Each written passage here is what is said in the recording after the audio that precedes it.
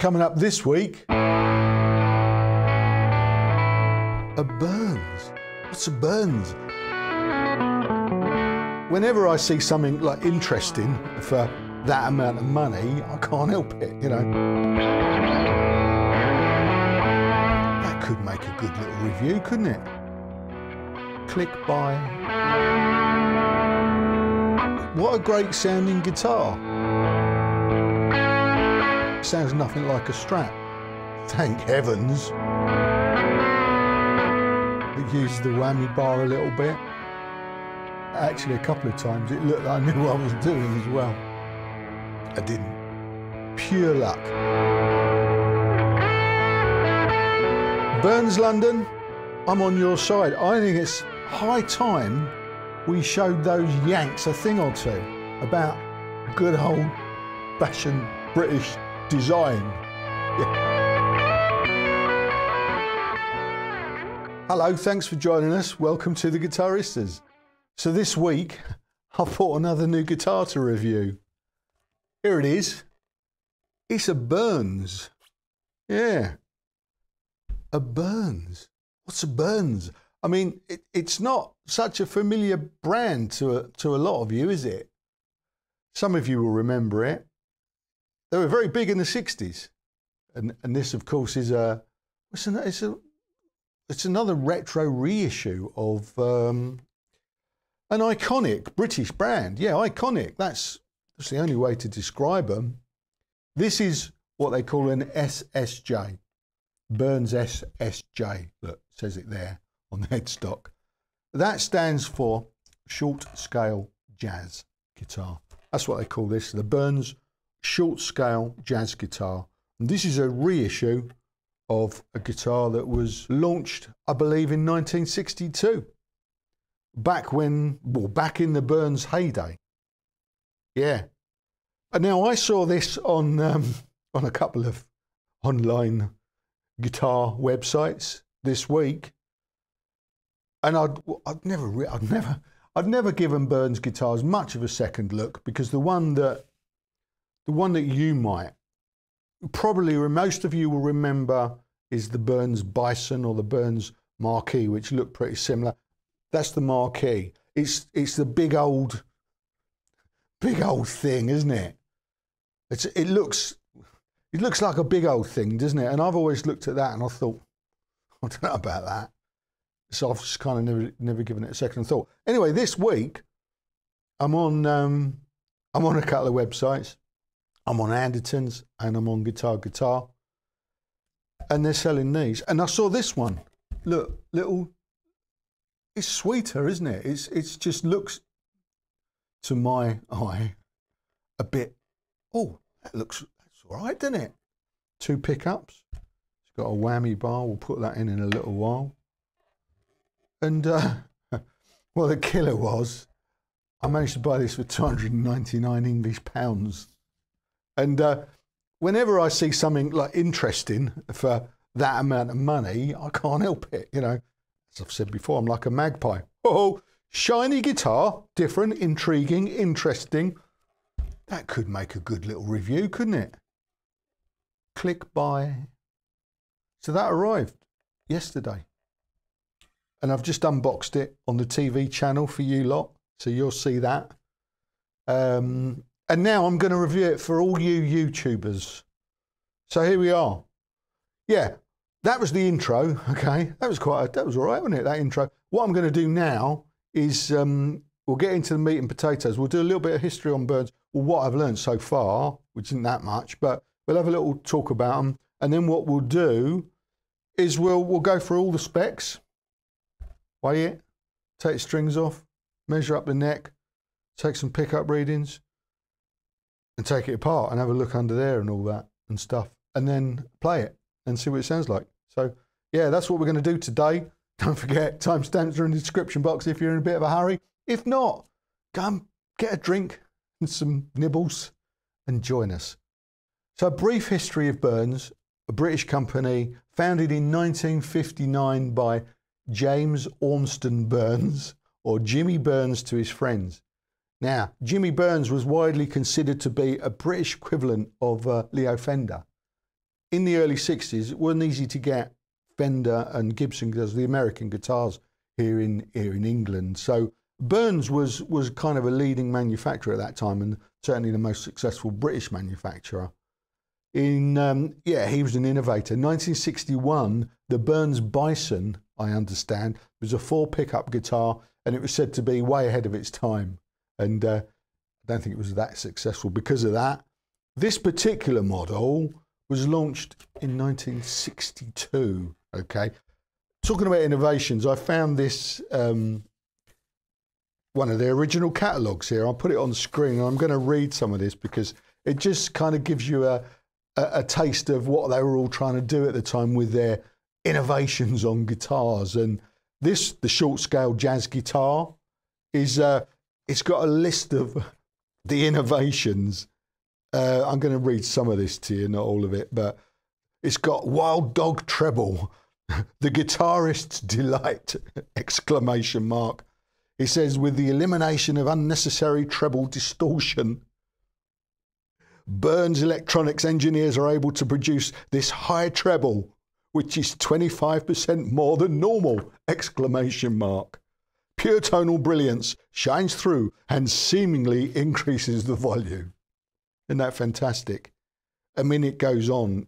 String lock bridge system, synchromatic vibrato. This hypersensitive unit is fully synchronized with the string lock bridge and provides the player with optimum ease of control. Blah, blah, blah. Polyester finish. This is polyester finish, incidentally. The finishing of curved surfaces in this almost indestructible mirror finish has previously been well nigh impossible. Well nigh impossible. It's very British, isn't it? But Burns, having pioneered a wonderful new technique, are proud to present their new guitars in this finish. A vast range of colours is possible with polyester. Is that? No, it's not very good, is it? That's meant to be a plummy British accent, but it doesn't work from an Essex bloke, does it? Anyway, you know, you get the idea. All these innovations, and again, another advert from 1962 on the screen there. This is just 62, this one. 3 sensational new models from Burns. They've got the 6-string bass, which I think might be next on my list, because I've always fancied one of those Squire 6s. What do they call them? Squire 6s, you know what I mean. And this Burns 6-string bass seems to be the British version of that. So there you go. That's all I know really for now. But early 60s, they did their thing, and you know, all sorts of players played them.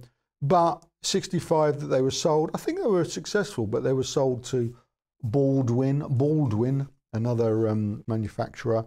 And then, okay, Jimmy Burns went on through the years to do various other stuff, which you can research if you're interested. I think he had quite a long career doing stuff and coming up with innovations, a bit like Leo Fender, really. I think they were sort of fairly similar, weren't they?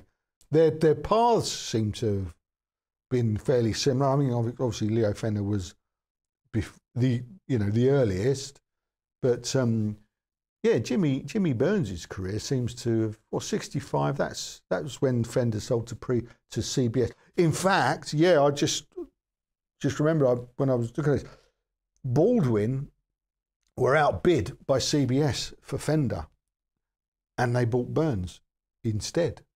So, yeah, interesting, isn't it? If you're interested in that sort of thing, anyway. So there you go. That's that. And Burns have kind of they've had various goes at relaunching. More recently, I understand that this model is kind of a stopgap. It's now owned by a consortium, one of whom is Lee Anderton, the captain, and you know, he confirmed that in a recent review of this current range of Burns, and what he actually said was, this is kind of a stopgap. They want to keep it bubbling over. they're in the process of redesigning some of the guitars, and they've launched this one and some of the others at the moment that are available, just to keep it going. And there'll be news on Burns, the brand, and more stuff coming soon, we hope. So I thought I'd pick this up because, yeah, £299. And this was the cheapest one. I actually got this from Guitar, by the way, so sorry, Captain, but they were 30 quid cheaper. So they got my pounds on this occasion. This comes in a couple of colours.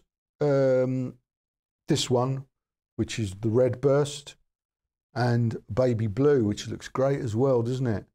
And then some other, I mean, I won't go through it, but just a couple of the other models in the current Burns range is the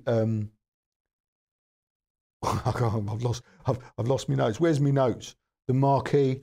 This is the big old one that looks, it looks like a Bison, so I think that they were the same shape. And the Jazz 6, which looks great, doesn't it? And there's a whole range of older, really cool looking vintage issues, like the Trisonic. There you go, that one. It'd be really cool if they reissue some of those, wouldn't it? I think there's something here if they get it right. So, yeah. Well, let's have a look and see what this one's like, shall we? It's a nice colour, isn't it? Look at that. I'm just looking at that neck. It's right. Okay, let's start the specs. A Kume body, very lightweight mahogany type wood. That's the wood that Eastman use in their guitars, isn't it? And that's very highly rated. That looks to be, I'm going to say that's one piece, actually. Looks to be a single piece, that.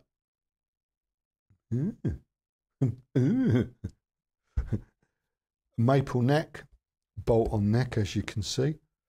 Nice little neck plate there. This is the Club series. I wanted to get bogged down into the different series, but obviously the Club series is an affordable range, made somewhere. Yeah, made offshore. I'm just going to say offshore. I don't think it's necessarily relevant to be too specific these days, because CNC machines are the same everywhere, and quality control, I don't think you can isolate it to different countries, or companies works as well, companies and countries. You can isolate it to different companies, but not necessarily different countries. That makes sense, doesn't it? I hope so, because it's staying in. Yeah, right, what was I talking about? Waffling again. Rosewood fingerboard.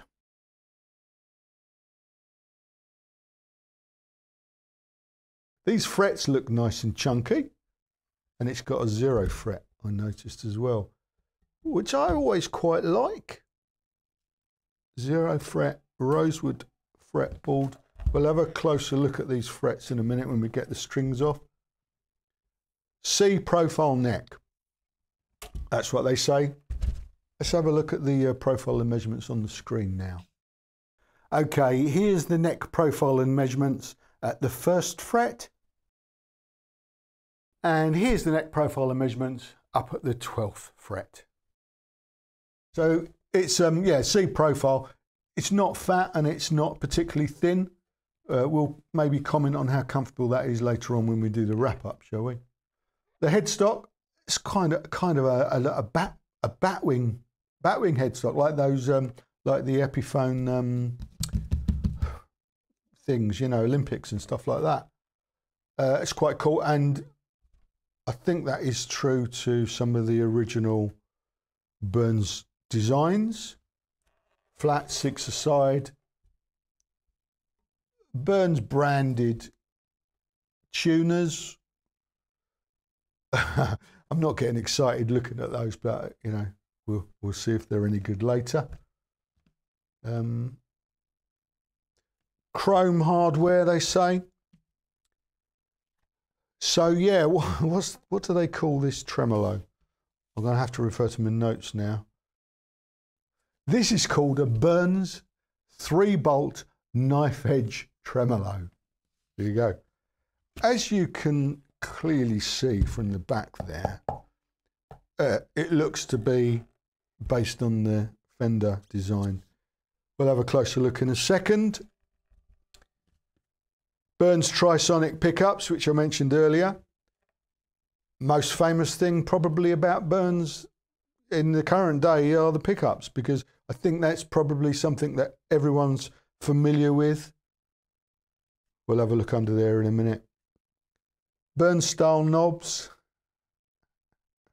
They're like oven knobs. They're great. I like them. And a three-way switch. Right, yeah. I think it's time to whip the strings off and have a feel of the frets and dig a little bit deeper. Let's get on with it. First things first, let's weigh it. 7 pound 2 ounces, which is 3.24 kilos. So I love a lightweight guitar. It's just something just so easy to, you know, do that to.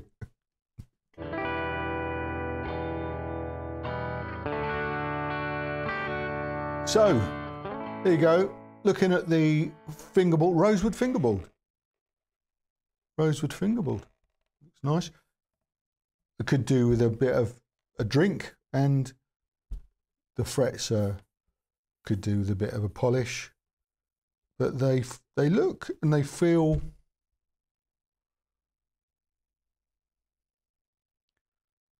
very nice indeed. For an affordable guitar, actually look really tidy. Oh, it looks like it's got a rolled edge as well. Yeah, it feels nice. Do some close up for you there, so you can have a gander yourself close up. Nice job. Yeah, nice job. Nothing to complain about there. I haven't played it yet, so I can't say if it's got any, what it's, you know, buzzing or anything like that. But yeah, it looks good so far. 22 frets. I think it's a 12-inch radius. I'm guessing that. I didn't actually pick that up from the specs, but I'm guessing that's a 12-inch radius. 0 fret, as I think I mentioned earlier. It's got an open truss rod hole. I nearly said cover, but it's not. It's a hole, isn't it? It hasn't got a cover. It's got a nice, neat open hole. It's kind of like a Fender style string tree one. And it's got this innovative plastic stick on, or nailed, looks like it's nailed on. It's pinned on a little logo plate, brand plate, Burns SSJ, that says. It's pretty cool. It's cool, isn't it? It's quirky. It's got a nice look. I like the look. I do like the look of this logo on the scratch plate. It's got a slightly different kind of design to the Strat, hasn't it? It's kind of got a more, more, you know, it's got that. And it looks cool. I think it's cool. I like it. Do you know what? It really does, though, remind me of the sort of guitars that we had in the 70s. Although Burns was probably out of our, you know, it wasn't a beginner's guitar, Burns, I don't think. It was a professional guitar. But it's almost like a lot of those Japanese imports were kind of based on some of these things, you know, like they were more quirky. Yeah. I think you know what I mean, don't you? Anyway, let's carry on. I'm gonna remove this plastic. Ooh, it's quite well stuck on. I'm going to regret saying I'll do that. I'll speed it up.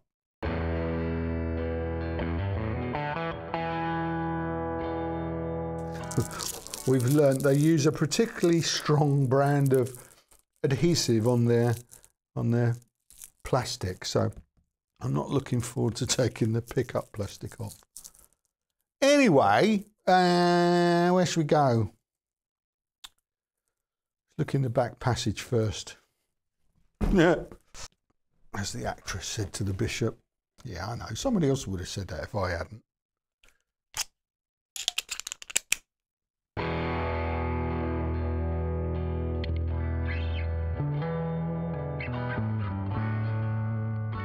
There you go. Just like, looks like the same as the Fender one, doesn't it? Oh, I mean, I think it's worth saying that this is probably just a copy of the Fender one rather than the original that was on this guitar. I'll show you some pictures that I've got off the interweb of the original. It didn't look anything like this, does it? So perhaps that didn't work very well, or perhaps it's just easier to recreate or to use a Fender style one. It says Burns of London stamped on it, but it definitely looks like the Fender one, doesn't it? To me, I'm no expert though. Okay, let's take some pickup readings. And this, of course, is where we find out if it's all working. Appears to be. All right, controls on 10. So the bridge Burns Trisonic pickup is reading 7.43K. And the inductance reading on that is 2.2 Henrys. And then let's look at the neck. Burns Trisonic, 6.4K. 1.68 Henrys is the inductance. Yeah. Just take a middle reading. Combine 3.49K. They're interesting readings, aren't they? Let's pop them up and have a look underneath and see what's going on.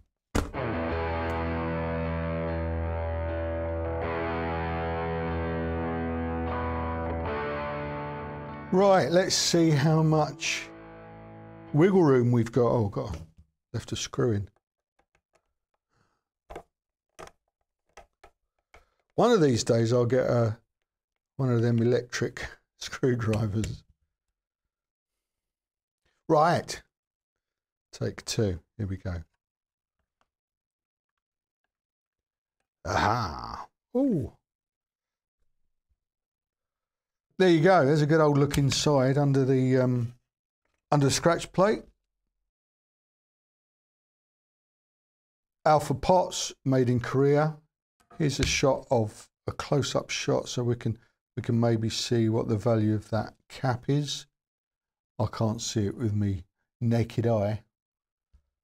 And the switch, it's kind of like an analog switchcraft copy type thing. Looks, you know, all looks. It's got a tiny little bit of shielding there on the under where the controls are.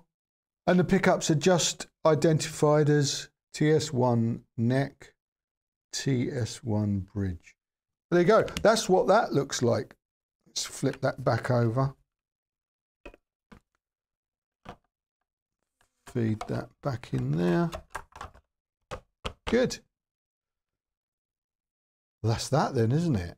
So what we're going to do now is we're going to put it back together, put some strings on it and plug it in and see what it sounds like. See you in a minute.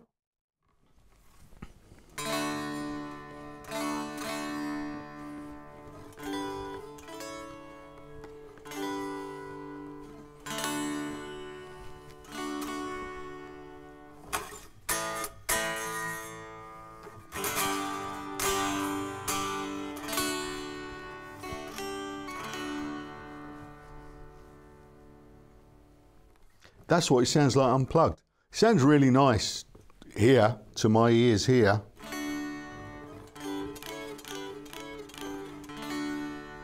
It's got a really nice, bright sort of twang to it. I suppose that's it's kind of a Stratty thing, which is no doubt aided by the metal block on there, but you know, you can hear that, it's really nice and bright.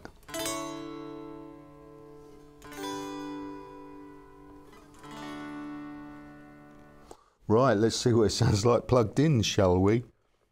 Same rig as always. On the board today, I've put a TC Spark booster on there because I thought I'd try a little bit of a treble booster, given that we've got these Burns Trisonics, and that was a Brian May thing, or is a Brian May thing, isn't it?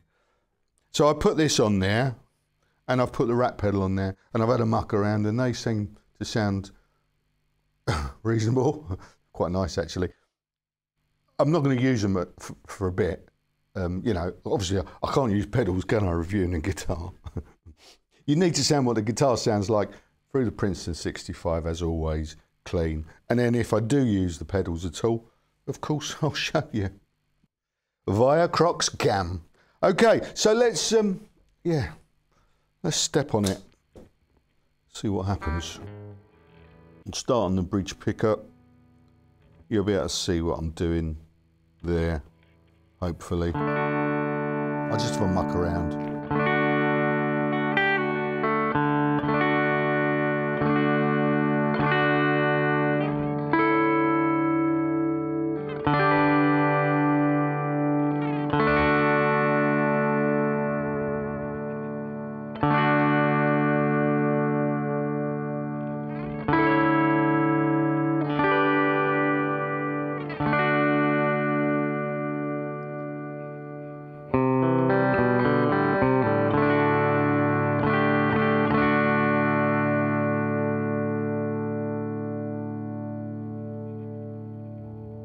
That's with it rolled off a bit.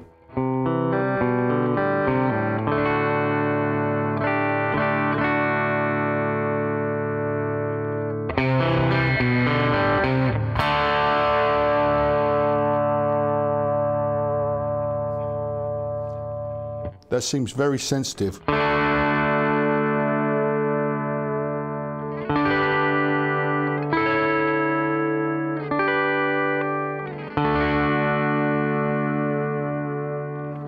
I'm rubbish at this style because I never play Strats, so I'm not used to this style whammy bar at all. It's got far too much finesse for me.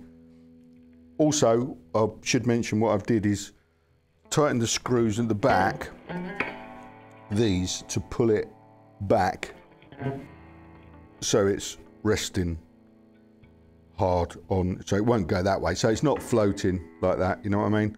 It's only going that way.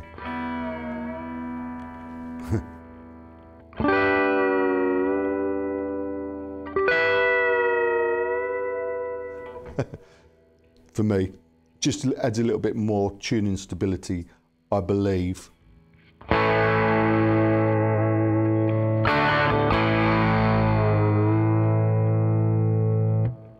So I won't do a lot of that, but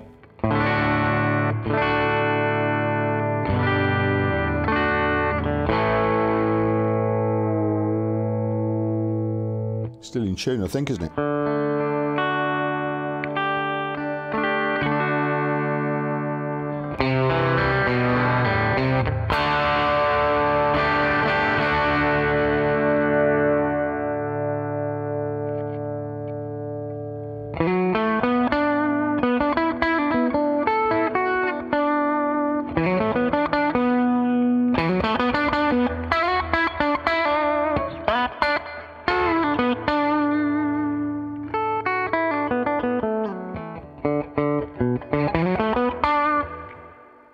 I like it, it sounds nice.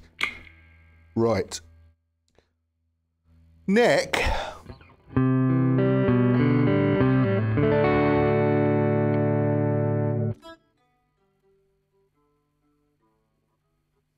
couple of those had wandered a bit.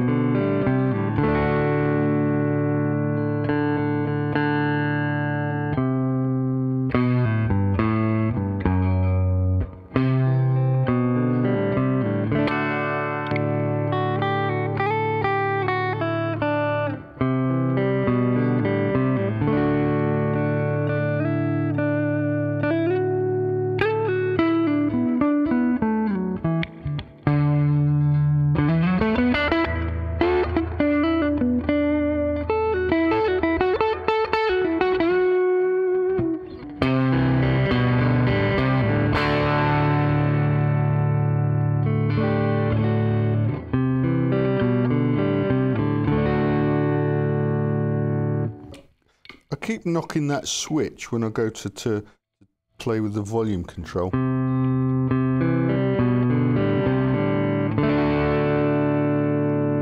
Yeah, it's in a bit of an odd position. Bit of an awkward position there. Particularly because there, can't help it. When you go to the middle position, it's been dying to get into the middle position because it's got this quack.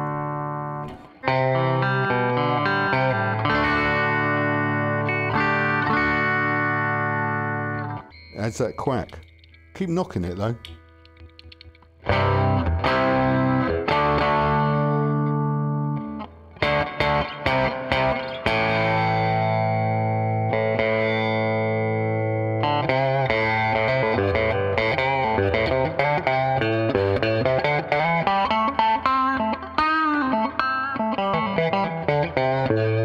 That's crying out for something, isn't it?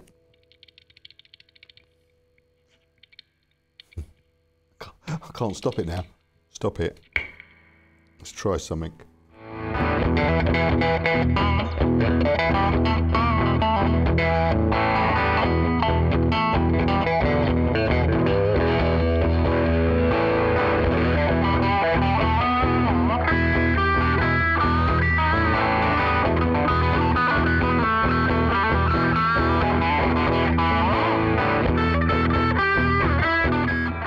Quickly look at the volume control.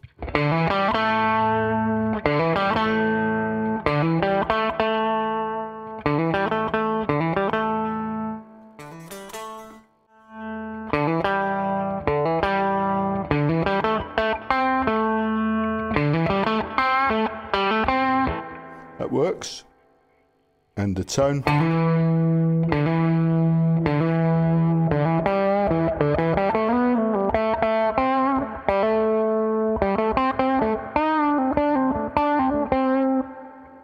Nice.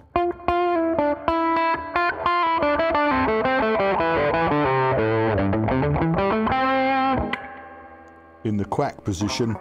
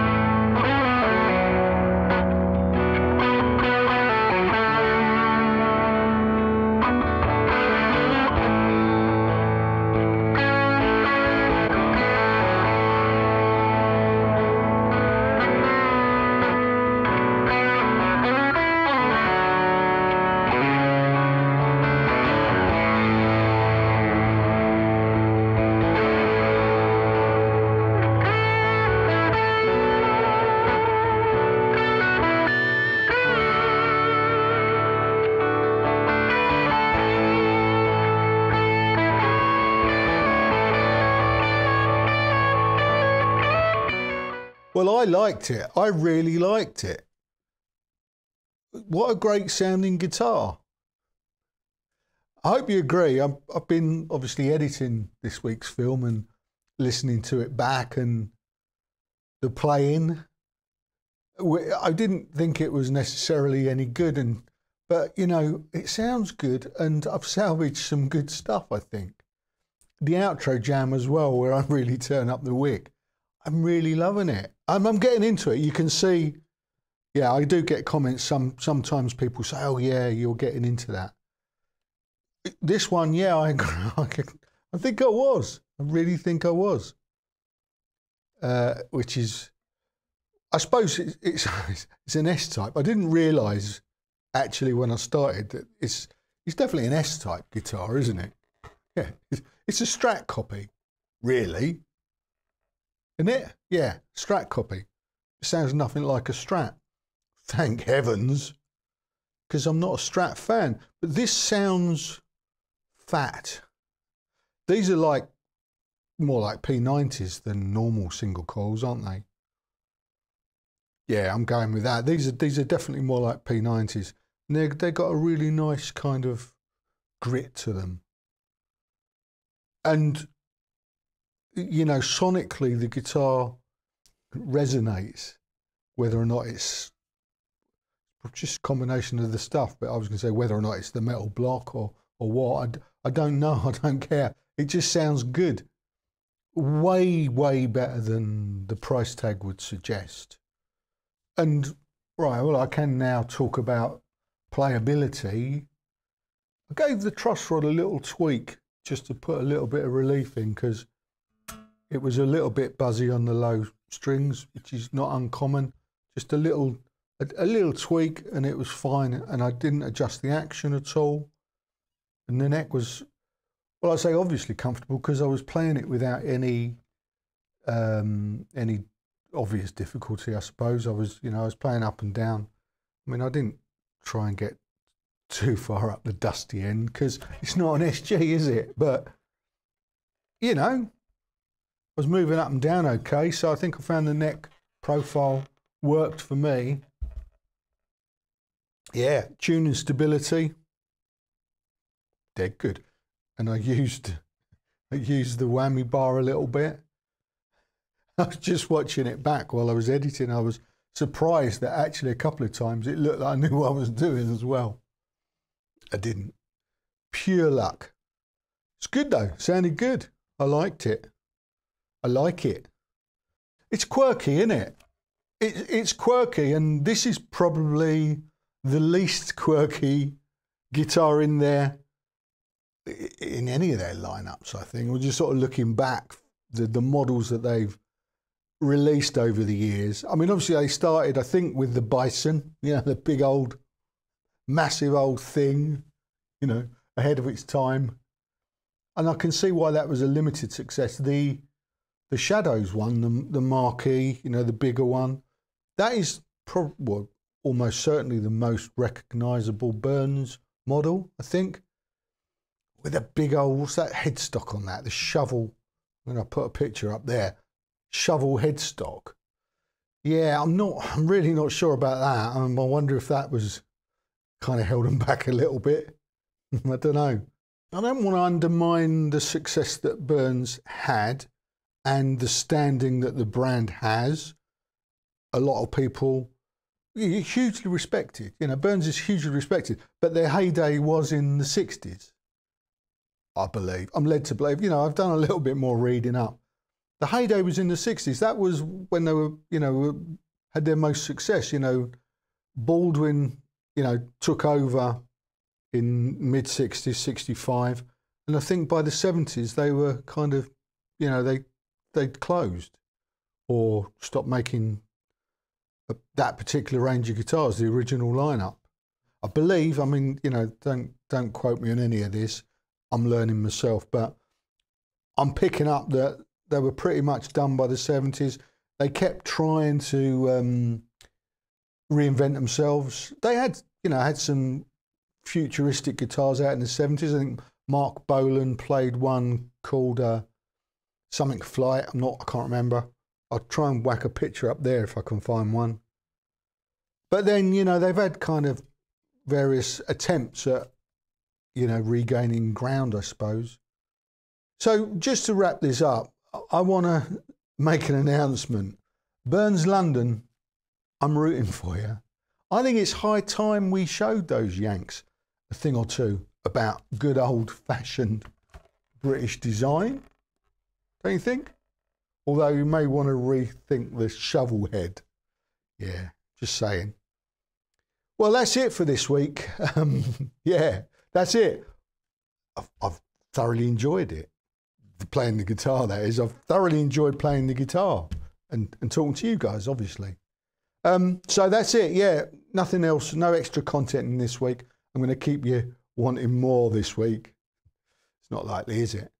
No, I've got some real exciting stuff planned actually for several weeks' time. Okay, I'm trying to line up an interview with someone in the Burns team for the future, find out a little bit more about what their plans actually are. And tomorrow I'm going on a guitar safari to London, to the London. I finally, let me show you something. I've got a plan to get rid of the Flying V. You know, the expensive one? The expensive one with the broken and repaired headstock that surprisingly nobody wanted to buy. Well, I'm trading it for something extremely exciting. So I'm going on a guitar safari tomorrow to the London to meet a mate of mine and do a trade. And we're going to have a look around Denmark Street. That's the plan. So if it all goes to plan, you know, what could go wrong? Yeah, if it all goes to plan, next week there'll be some, well, some interesting content, I hope, for you. That's always the plan anyway. So, yeah, come back and find out. Next week, same time, same place, right here. I'll be here. I look forward to seeing you. Cheers for now. Ta-da.